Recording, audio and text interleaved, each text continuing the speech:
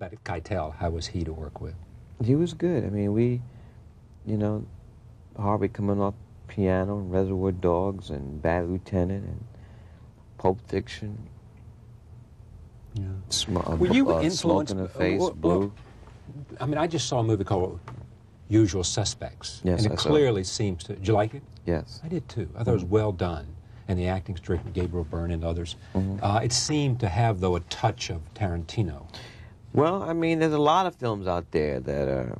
Derivative, almost. Derivative of that, and I think that happens anytime something fresh and new comes on the scene, and people really hadn't seen work like Reservoir Dogs and Pulp Fiction before.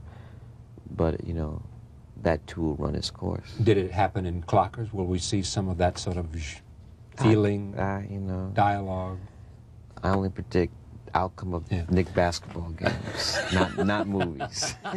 Interesting, and also, Spike Lee had said something when he had done She's Gotta Have It. Because about the time when he came out with She's Gotta Have It, that was probably the longest period of time that basically black culture had really not been reflected in the Hollywood mainstream, unless you're considering Eddie Murphy.